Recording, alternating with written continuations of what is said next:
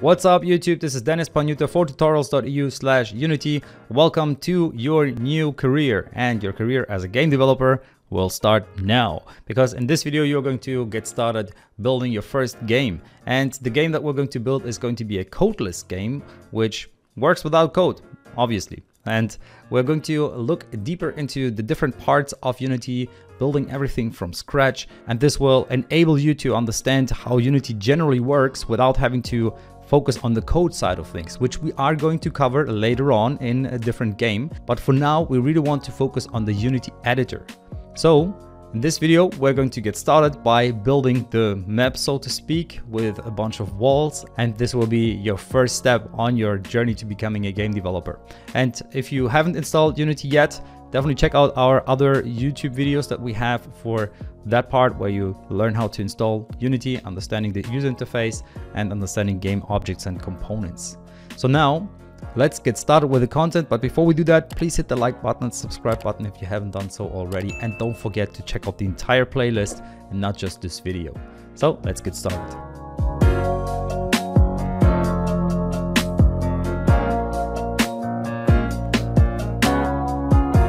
In this video, we'll start with the development of our codeless game. And the first step will be to set up our project. Therefore, let's open up Unity Hub and then create a new project. So this will be a 3D project once again. And I'm going to call this one Codeless Game. And click Create. Then, once the project is loaded, let's go over to our sample scene here and create a new 3D object. And here I'm going to create a cube like so. For now, we can leave the cube's name as it is. We can then make sure that it is reset, so the position is 0, 0, 0. So you can scroll in a little bit to see the cube a little better. You can see that this is going to be the cube. As you see, in this case, it really doesn't look like a cube. It looks more like a square. That depends, of course, on the angle at which you're looking at the object. So now that we have our cube, let's take this opportunity to look at the components inside our cube. We already learned about the transform component, which includes the exact position of our game object inside of our active scene, and the collider, which takes care of making our object collide with other objects that also have colliders. So basically to interact with our world. But what are the other objects for? What is a mesh filter or a mesh renderer? And why can I change the size of the collider? Quick pause. The video that you're currently watching is just a fraction of the entire course that I have to offer. So I built this complete Unity Masterclass course in which you're going to learn how to build real games and how to build them from scratch. So you're going to learn how to build a platformer game, how to build a Space Invaders clone, how to build a Fruit Ninjas clone and optimize it for mobile and export it for mobile as well, how to build a first-person shooter game, and finally how to build a tycoon game similar to Adventurist, which is an endless game. So if you want to become a real game developer, definitely check out the course. You can find the link in the description and you will get the course with a huge discount, so don't hesitate, as you will not only get the course, but you will also get it in a structured manner with all of the code, as well as a Q&A section with a 5-star support. So get the course now. I hope to see you there. Well, starting with the collider, remember how the collider was visible in our scene view? So here you can see that this is this green line that you see here on each corner. This indicates where our sphere collider is, and you can change it. So if you go here and, for example, you change the X coordinate to 2, for example, you can see that now the collider will be bigger than the visible object. While the collider will have a width of 2, the cube itself will just have a width of 1. So that is something how you could, for example, trick the player into running into walls that are not really visible. So that's something you have to be very careful with. You shouldn't really do that. Of course, you can change the collider size in all directions. You can even change the center of the collider. So for example, if I move down the collider, you can see that now the collider is underneath the actual object. And that is happening by me changing the Y coordinate of the collider, for example. you could have made this collider even smaller. So let's say you wanted the collider to be smaller than the actual object. That is something you can do also. So let's say you go to 0.5 for all directions, then you would have a collider which is a lot smaller than the visual object. Okay, so we could run inside of this object and we would only hit a wall, so to speak, or we would hit the actual physics of the object once we are inside of the object itself, which is also something that you should try to avoid, except your game is exactly designed so that it should confuse the player by having walls that aren't there where they are supposed to be. Now, you could, of course, also assign different types of colliders. So here we have a box collider, but we could have added different colliders. So here, if you go to physics, you can see that there is a capsule collider, a sphere collider. Let's add the sphere collider. And let's make the sphere collider a little bigger. So let's add a radius of 1, for example. Now you can see that our cube will have a sphere collider. So physically, it will behave like a sphere, even though appearance-wise, it is a cube. So that is something that you should try to avoid, except you really want it to be the case. So now let me actually get rid of the sphere collider, because now I added this extra component, but I don't need it. So you can click on those 3 dots here and then click on remove component in order to get rid of components. So as I said, you should only do that or change the size if you actually want to trick the player, for example, or make it as part of your physics, or if the collider that was added by default is not the correct collider or it doesn't really suit the physics of the appearance that you want it to have. So in our game, we will actually use this in order to show how we could change the difficulty of the game with some tricks that actually are used in the industry. So definitely stay tuned for that. For now, we're going to use the colliders, however. And by the way, you can edit the collider by clicking this icon here as well. And then you can drag the individual sides of the collider also. So you don't have to play around with the size. You can see then the center and size are changed for you if you just drag the surfaces around. So you can drag the different surfaces to different directions and change your collider this way also. So now let's look at this mesh thingy, because if you look at the cube, you see it has a mesh here. It has a cube mesh. Once you click on this icon here, you can select different meshes. So you can, for example, select the capsule mesh. You can see now suddenly the appearance of our item is very different. So it looks more like a capsule, or even the sphere mesh.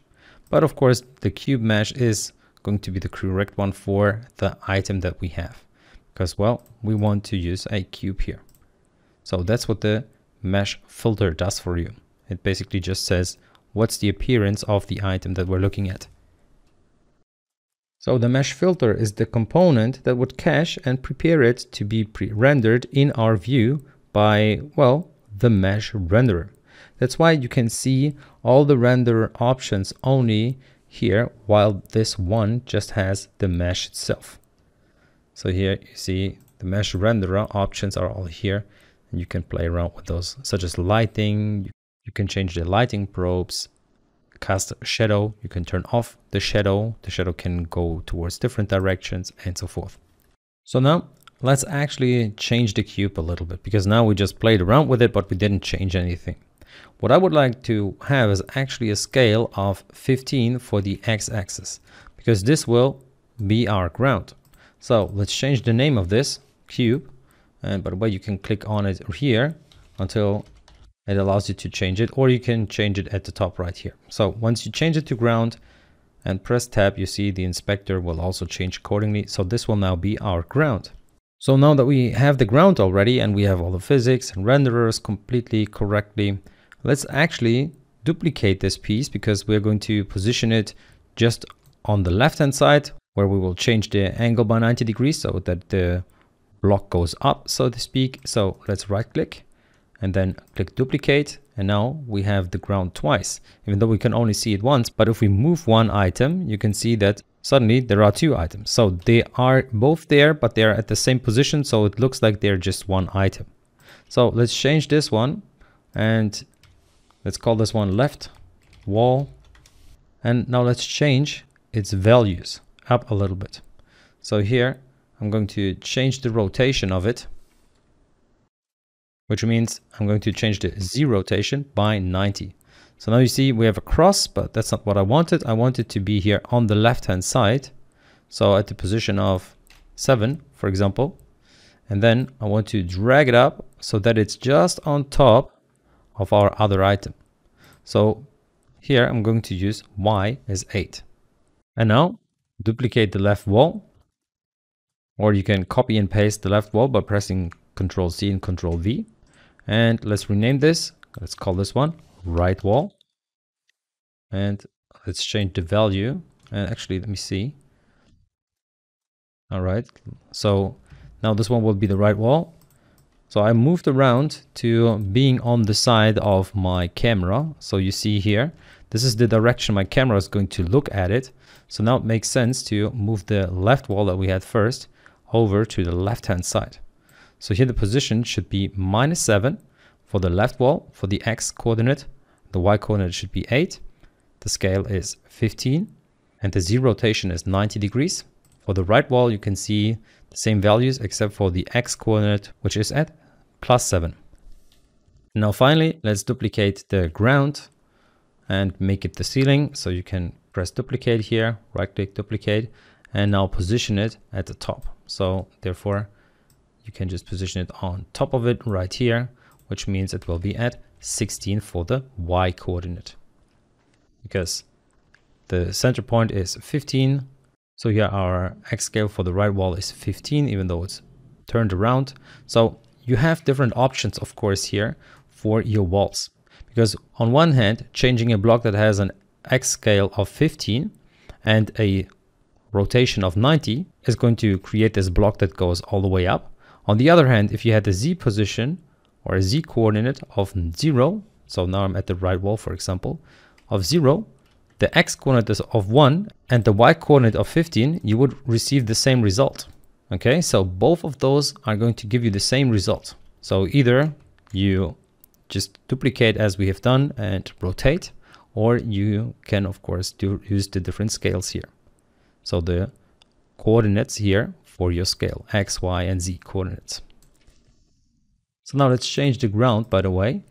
Let's change it to ceiling, like so. So this one, the second ground, will be our ceiling at the top. All right, now inside of the assets folder, let's create a new folder, which I'm going to call materials. Because what you want to make sure is that your assets are cleanly structured, because otherwise it will be difficult to find your items and know where the materials are or where your other game objects are and so forth. So inside of materials, inside of this folder, I'm going to create a new material, and I'm going to call this one border, because it will hold the color of our borders. In my case, I'm going to use this bluish color here, something like that. I think that's going to be great. And then let's drag this border onto the individual items, so onto the walls, the ceiling and the ground. And of course you can select the same color, or you can use any color you want. If you want to use the same color, you need to enter the R, G, and B values that you see here, and you will get the same color. And by the way, make sure to save your scene. So as long as you have the star here, make sure that you will save the scene, otherwise you might lose your progress that you made. So always go here and click on save, and then your scene will be saved. Okay, so that's it for this video. In the next video, we are going to keep on building our Codeless game. See you there. Thanks a lot for watching this video. I hope you enjoyed it. Now you're one step closer to becoming a Unity game developer.